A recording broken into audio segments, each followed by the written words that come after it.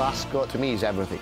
It's Delamy and Frankie Dettori storming up to the line. The crowd gets behind me and I love it. Frankie Dettori on Stradivarius. Frankie saluting the crowd. They go head to head, toe to toe. Frankie on fire. I'm not different to an actor going on stage in the theatre. And now Frankie says go. I love it. I need the crowd. I need the atmosphere. I can smell it. I can breathe it. I can taste it. Frankie Dettori, 7 out of 7. It's a history maker. It's part of me. I'm sorry. You know, I'm addicted to it.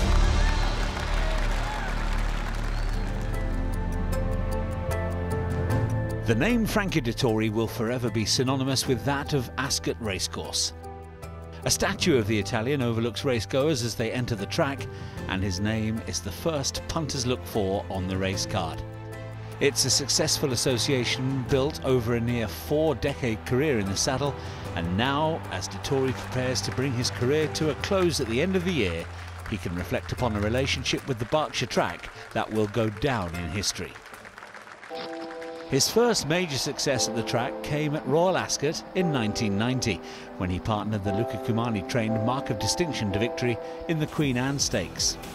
3 months later, the same horse provided Frankie with his first Group 1 winner of his career, when the pair registered success in the Queen Elizabeth II Stakes. It's Mark of Distinction and Distant Relative very close.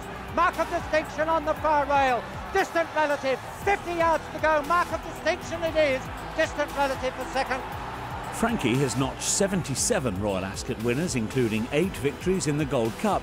He's ridden the winner of the Midsummer Highlight, the King George VI and Queen Elizabeth Stakes on 7 occasions, and who can forget the day he made history by riding all 7 winners on the card on Queen Elizabeth II Stakes Day at Ascot in 1996, a record-breaking achievement christened the Magnificent Seven.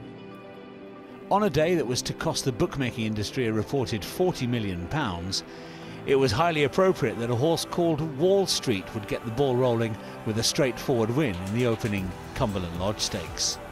It's Wall Street being pushed out hands and heels, and Nick in front holding Salmon Ladder as they race up to the line, and it's Wall Street for the money, wins the Cumberland Lodge half a length. Frankie had given Diffident little chance of landing race 2, the Diadem Stakes. Indeed, he had even vowed to bare his backside under Newmarket's clock tower if the horse were to win. However, the race panned out perfectly for the pair, and they held on to win in a dramatic 3-way photo finish. Leap for Joy in front now from Diffident, now putting in the big challenge. Lucayan Prince is flying, don't reckon he made it. It's tight though between Diffident and Lucayan Prince. Here's the result, the photograph of first place. First, number 4, Diffident. As Dettori later conceded, 9 times out of 10, Lucayan Prince and Walter Swinburne would have won, but a special day was now developing ahead of steam.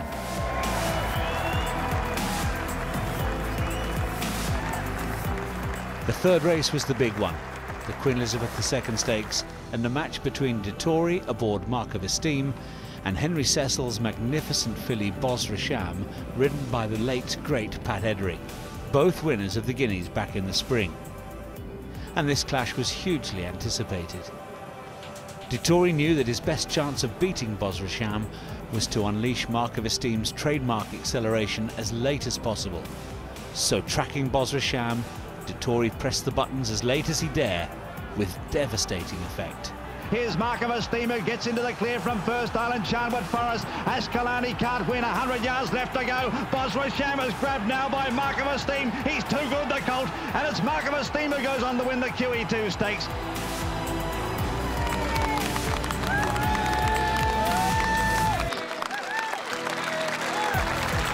Dettori still maintains that to be one of the best performances by a miler he has ever ridden. So with 3 in the bag, the ridiculously competitive Tote Festival Handicap was next, and Frankie was aboard 7-1 chance Decorated Hero. The pair had to overcome a bad draw, but an unsustainably fast pace allowed Frankie to head to the stands rail as the pace collapsed. It's going to be 4 out of 4 for Frankie Dettori as Decorated Hero goes on to win well by 4 lengths.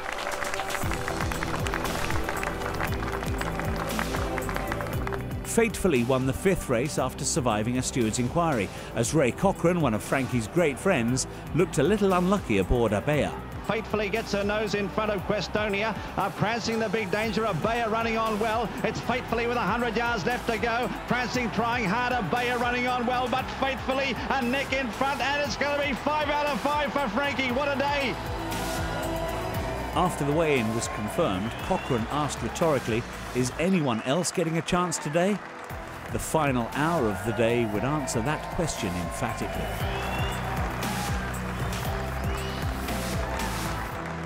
Going to post for race 6, the Blue Seal Stakes aboard Lock Angel, Frankie was only thinking of a Super 6 and the chance to join Sir Gordon Richards, Alec Russell and Willie Carson as one of an elite club to win 6 races in a row on the same day. Lock Angel, a talented filly, was to win the Nunthorpe Stakes as a 4-year-old and comfortably beat Corsini, with Pat Eddery once again Dettori's fall guy. Frankie's reaching for the stick. Lock Angel is responding. Corsini putting in a late rally now on the far side, but punched down. It's 6 out of 6 for Frankie as Lock Angel gets there. So could a sensational 6 convert to a magnificent 7? Dettori hadn't even considered the possibility. But as he went to post aboard Fujiyama Crest for the concluding Gordon Carter handicap, he was a 2-to-1 favourite, as multiple bets across the country had bookmakers running for cover. Can Frankie do it? 7 out of 7 or not? He's on the inside, he's just the leader, leads by a length and a half. Dettori established an early lead, and mindful that Fujiyama Crest always raced lazily, was determined that nobody, not even Pat Eddery once more, would come past. It's Fujiyama Crest, Frankie Dettori, 2 lengths in front as they straighten up for the judge. They've got a furlong and a half to go. It's Fujiyama Crest, the far side, Frankie Dettori. Can he hold on? He's half a length in front. Fujiyama Crest is a half in front. Northern Fleet on the near side. Pat Eddery riding for dear life, trying to peg him back. It's Fujiyama Crest under top weight, a half in front. He's going to do it. Frankie Dettori, 7 out of 7. It's a history maker.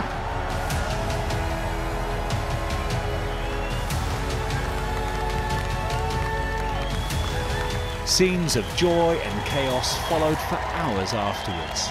The champagne flowed and Dettori milked every moment. An extraordinary sporting story that in all probability will never be repeated. Even if it were to happen again, it couldn't possibly occur with the style and charisma that Dettori automatically injects. Days like that one in September 1996 did so much to elevate the sport and Frankie's currency as an entertainer. In the years that followed, he became the sport's most recognisable figure, and his appearances continued to grow. He spent 3 years as a team captain on the BBC's flagship quiz show, A Question of Sport, and even presented Top of the Pops. Yet in many ways, the Italian's love affair with Ascot was only just beginning.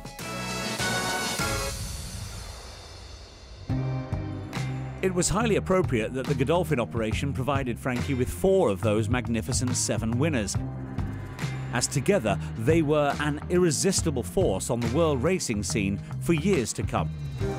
The dominance they enjoyed was demonstrated perfectly with Ascot again, the dramatic backdrop, by 3 of Dettori's 7 King George VI and Queen Elizabeth Stakes winners.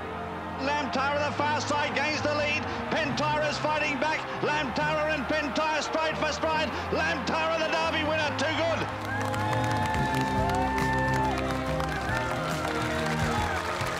Lamtara was Dettori's first of the 7, and Enable's amazing 3 wins were utterly compelling, but the Godolphin winners, Swain, Delamy and Doyen, each demonstrated the force of the Godolphin influence.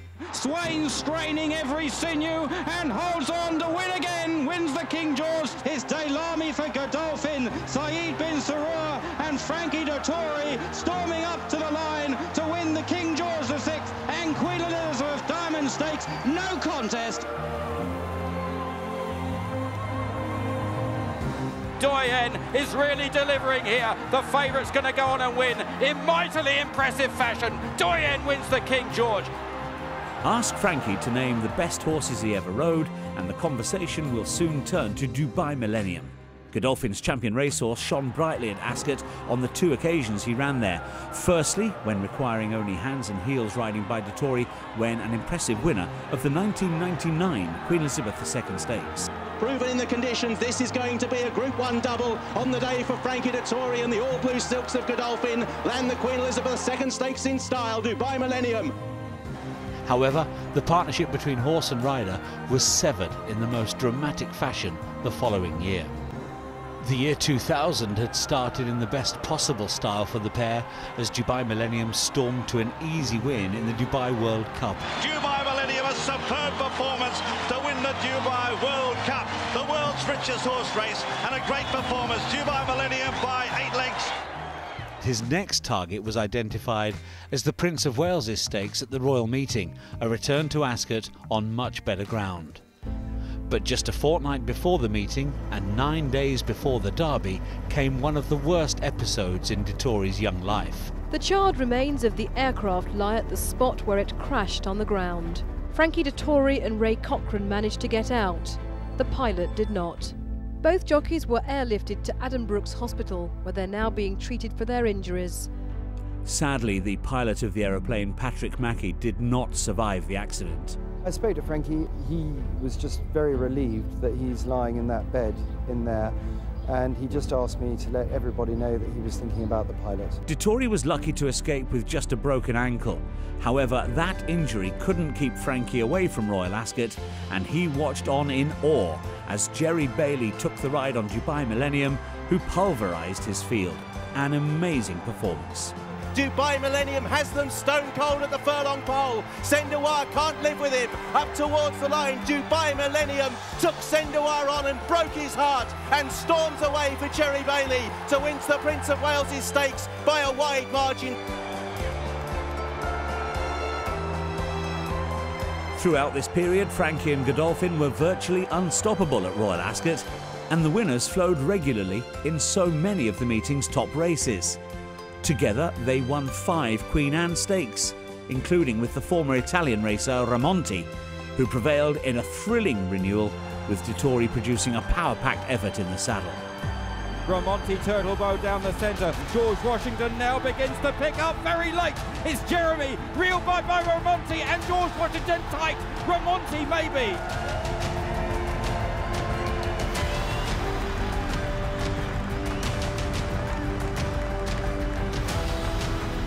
They also notched 3 Prince of Wales's successes, including with Fantastic Light, who got the better of Calanisi in 2001.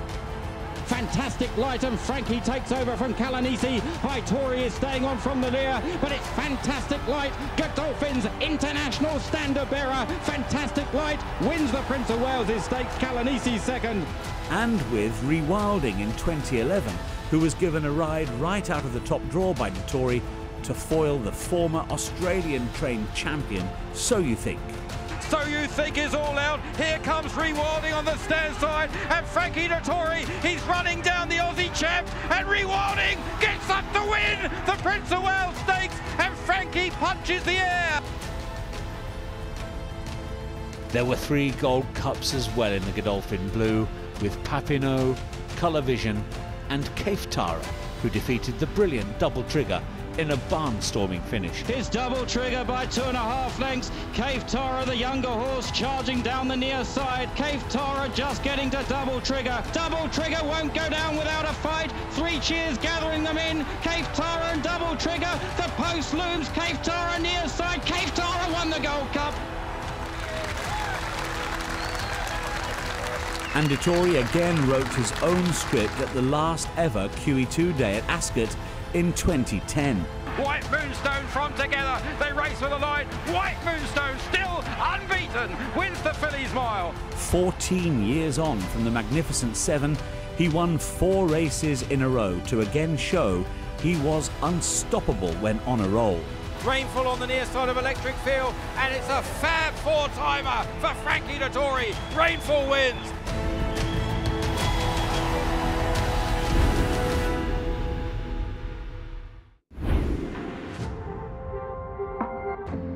A defining feature of Dettori's career has been the ability to bounce back from setbacks, bad luck, and, in one infamous case in 2012, self-induced recklessness. When the French racing authorities announced that Dettori would face a worldwide 6-month ban for drug offences, many thought, with the Italian into his 40s, that his career may be over. 2 lifelines were thrown to him, and Dettori grabbed both with vigour. Sheikh Johan Al Thani was rapidly developing his racing interests and secured Dettori's services with classic winning effect. The Royal Ascot winners returned, and 3 progressive years were underpinned when Galileo Gold won the 2016 2000 Guineas and confirmed his class when winning the St James's Palace Stakes at Royal Ascot. Galileo Gold in front, all time the Gurkha in second and third places, but it's Galileo Gold and Frankie have won the St James's Palace. American trainer Wesley Ward enjoys a great relationship with Dettori to this day, and when undrafted won the Golden Jubilee Stakes at the Royal Meeting in 2015, the racing world was once again alerted to Dettori's talents. Undrafted, brazen bow towards the near side, tried to peg him back. Undrafted wins the Diamond Jubilee under Frankie.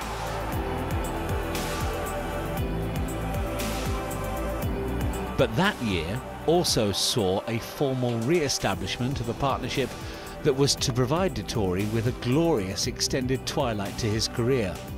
John Gosden came calling, and for the next 8 years, both trainer and jockey would enjoy so many career-defining moments together.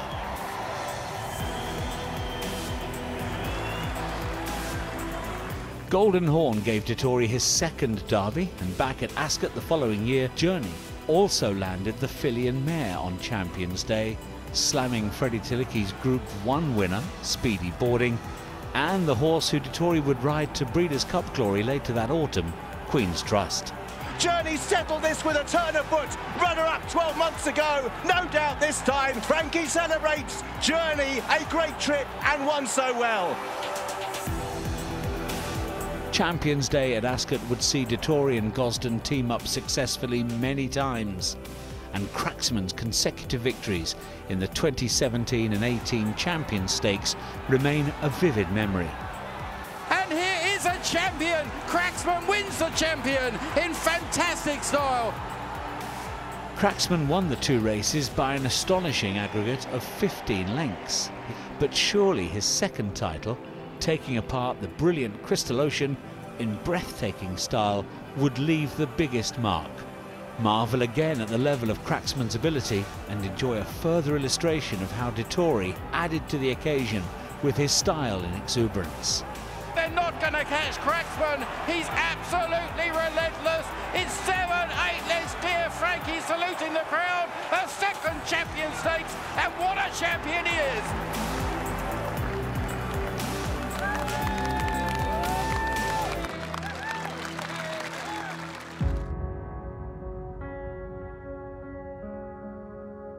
But of all the great Gosden Dettori horses through the years, surely not one comes close to Enable. Juddmont's magnificent race mare, who under Dettori was unbeaten at Ascot. She never ran there at the Royal Meeting, but rode herself into racing legend with those spectacular successes at the Berkshire track in the King George and Queen Elizabeth Diamond Stakes, becoming the only horse in history to win Ascot's Midsummer All-Aged Middle Distance Championship race 3 times. And this fabulous filly, a Dual Oaks winner, and now Enable as the King George, and a 5th win for Frankie Dettori.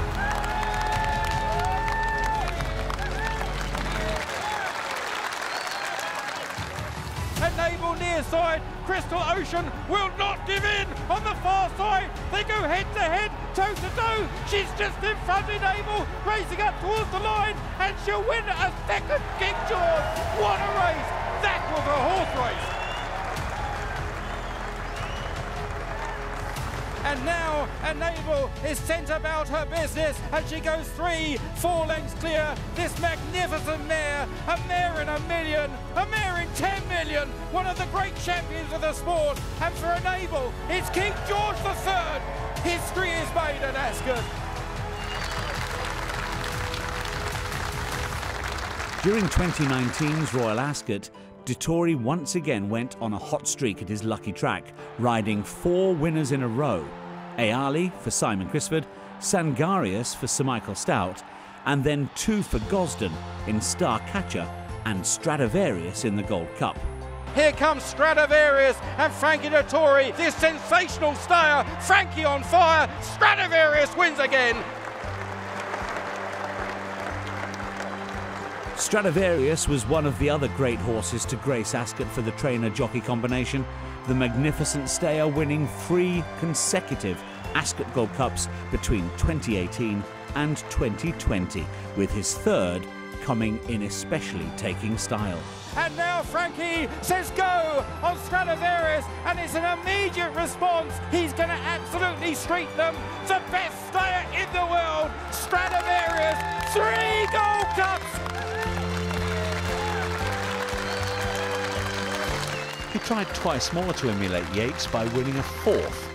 Arguably a little bit unlucky not to get closer to Subjectivist in 2021. Stradivarius only has 2 behind him into the home straight. Subjectivist Joe Fanning stole a race heading into the home straight. Subjectivist wins by a good distance. His, or more to the point, Dettori's effort on him in 2022 put a huge strain on the Gosden-Dettori axis. Stradivarius now pulled to the outside. Kyprios takes over. Stradivarius begins to stay on out wide, but still more to do. Stradivarius is inching closer. Time running out. Kyprios in front, a half length, and it's Kyprios who wins the Gold Cup from Mojo Star Stradivarius.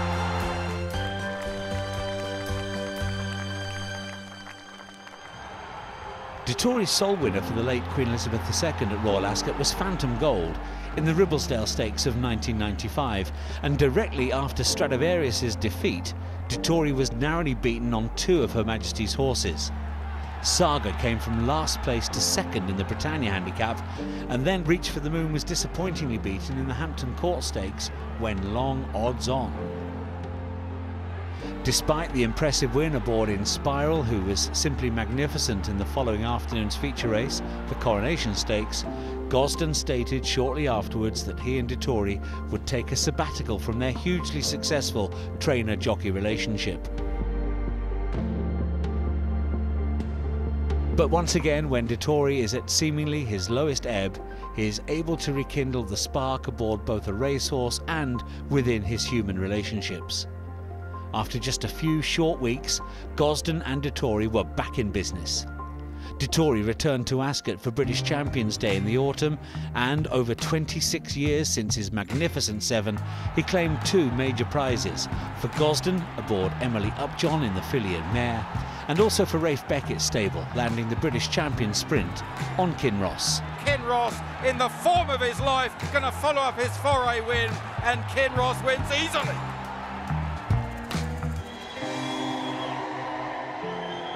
So, Frankie Dettori's Ascot adventures are drawing to a close.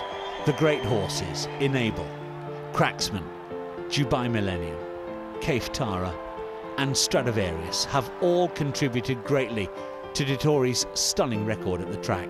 He has ridden 77 Royal Ascot winners, been top rider at the meeting a remarkable 7 times. He won the Ascot Gold Cup 8 times in all. These are dazzling figures, produced by a dazzling talent. That talent still burns bright as we head to Dettori's final Royal meeting. Some of his riding in America through last winter and this spring as good as it's ever been. A driving finish in the wishing well, outside Big Summer and Freedom Flyer. Freedom Flyer fought them all off. And what a day for Frankie Dettori, who's putting on a show. That's his 4th winner of the day. And now, heading into his final Royal Ascot, this Olivier of the Turf will surely have more opportunities to play to the galleries, prompt wild celebrations, get horses to run faster than they have done before. Racing fans around the world will be hoping the flying dismounts and the champagne spray will hang heavy in the summer's air one more time for the man fittingly known as Mr. Ascot.